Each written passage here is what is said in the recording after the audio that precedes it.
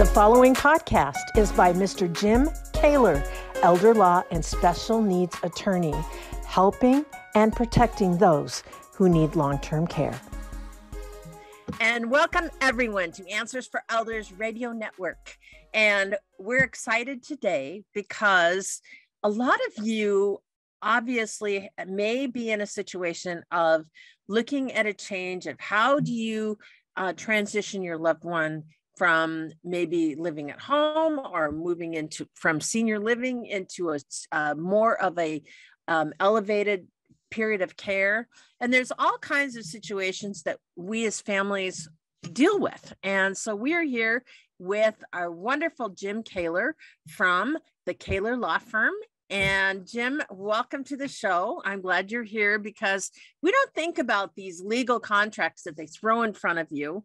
And for those of you that are listening to us on podcast, please join us over on YouTube because we actually have slides for this hour with us. And so, Jim, I'm so glad you're here. So tell us a little bit about, I know that nursing homes and nursing facilities, things like that, they have paperwork that we sign. And a lot of times we just sign it. We don't even see what we're signing, right? I'm sure that's what it is. Literally, literally, sometimes you don't see what you're signing. Well, it's tiny print in the back. Or they put an iPad in front of you and just say, sign here. And then they go to another screen, sign here. And they go to another screen, sign here. And you've signed 3 or 4 places, an initial 2 or 3 places or whatever, and you have no idea how many other pages you never saw. Yeah. I've had that happen to people. They've signed what turned out to be 30 and 40 and 50 page documents, and all they saw was 3 signature blocks because it was all on a tablet at the nursing home or assisted living. So yeah, you got no clue what's there. Wow. Wow. Well, you think about it because obviously when we enroll, it's like we don't even know what we're enrolling into because it's just, and a lot of times it's an urgent thing. It's going into a rehab or going into a situation where you're kind of, deer in the headlights in many cases. And I remember with my mother, I was in that situation where all of a sudden the hospital discharge planner says, told my mother, we're sending you to be with your daughter. And we're going to send you from my hometown, which was about an hour and a half away, down to where I lived. And my mom was mad because she didn't want to be with me. Obviously, she wanted to stay, go home. No. So there was all this uproar. And obviously, we're in a situation where if you're a power of attorney or if you're not power of attorney, those things happen too. So I'm sure there's all kinds of issues that happen at that time. Lots of them. And you are right. You are under the gun. You or your loved one need care now. And you're more worried about that. And people just assume, oh, I'm going to sign this and they're going to take care of my mom or my dad and everything will be okay. And frankly, usually it is. We're not talking quality of care here. These are contract issues we're talking today. I mean, as you know, Suzanne, and if you've listened to my podcast before, listeners, I guess it's Suzanne podcast when I'm a guest. So if you listened to me with Suzanne before, you know that I work with nurses to look out after my clients' care because I've stopped trusting these places. But today we're not talking about those issues. We are a little tangentially, but we're talking about the underlying contracts that they will ask you to sign for your loved one or you to sign with your loved one.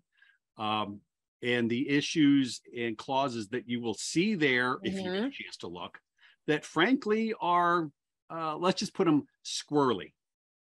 Yeah. Well, that makes sense. It makes sense in the fact that, they're obviously in to take care of themselves. And I know that I had some gotchas put in front of me when my mom was in a rehab facility. And all kinds of things that you don't necessarily totally understand when you're admitting a loved one. So this is really good information. Oh, thanks. For those of you who've tuned in before and when I've used slides, again, I'm using something I prepared for the National Business Institute. It's a Wisconsin-based national provider of continuing legal education and continuing education for accountants. They may do some others as well, but I know they do those too. and I speak for them frequently. So I have lots of slide programs that I've prepared for them. So I just, rather than writing something new, I use them here. So this is another of my NBIs. And as you can see from this title page, this is about reading nursing home admission agreements and spotting red flags.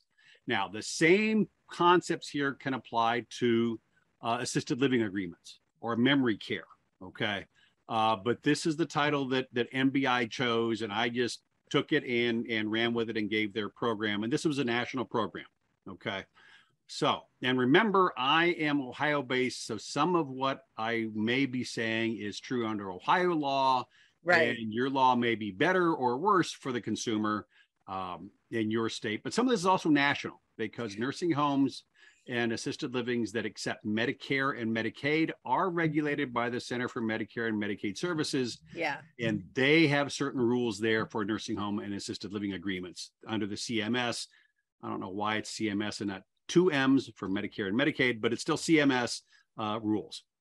At the national level, the nursing home and assisted living programs under the Center for Medicare and Medicaid Services have their rules posted in Chapter 42 of the Code of Federal Regulations, starting at Section 483.10. The ones that are there are the resident rights rules under nursing home and assisted living rules. Okay, this isn't everything we're talking about here. There is more here, and please, I urge you to go look at that. But some of what I'll be saying does come from the resident rights. Some comes from specific clauses about nursing home and assisted living residency agreements or admission agreements or whatever each place calls it. But there are additional notes under these resident rights. And maybe that's something you and I should discuss in some future episodes. Absolutely. So in nursing home, and I'm just going to call them admission agreements for the rest of this, at least my slides do. But in your neck of the woods or your particular loved one's nursing home or assisted living, they may call it a rental agreement. They may call it an admission agreement. They may call it a residency agreement. They may call it just about anything else. Okay. But this is the contract about your loved one staying there, or maybe it's about you staying there. Okay. Under whatever name they use. So the assisted living contract specifically must include services that meet the client's needs. Okay.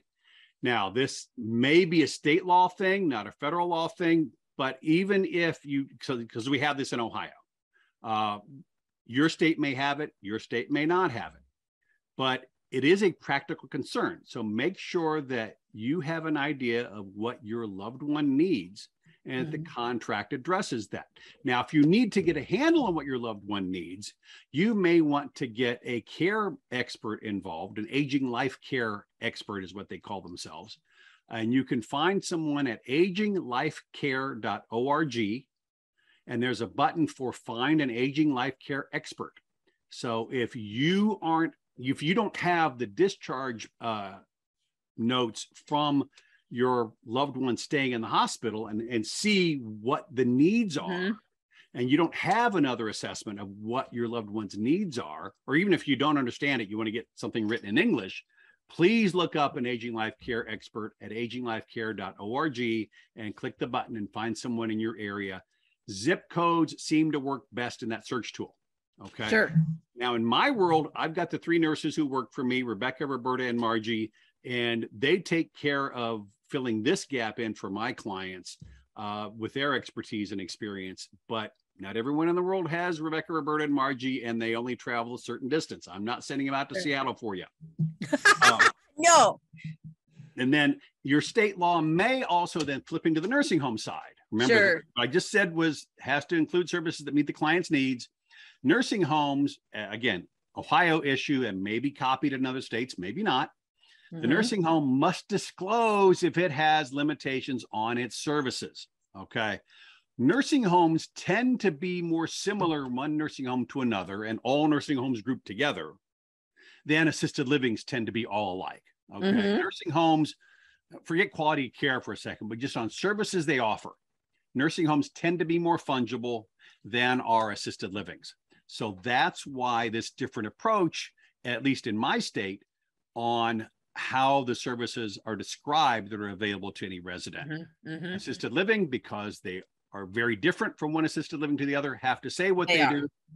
And nursing homes, they just assume they do the same as every other nursing home. And if there's limitation, they got to say so. You know, this is a good thing. And the fact that we remember that all nursing homes, skilled nursing facilities is what we call them today, are not the same, right? I mean, they have a lot of times a national footprint, yes. But again, you're there for different reasons. In many cases, you're there for a short stay on a rehab situation, or if you're there for a longer term, you may be under, a real high degree of 24-hour care. So coming back, Jim and I are going to talk in our next segment a little bit about what, Jim? I don't even know what my next slide is. We're going to talk about admission agreements and whether they can force you to give up your right to seek Medicaid coverage. Perfect. And Jim and I will be right back right after this.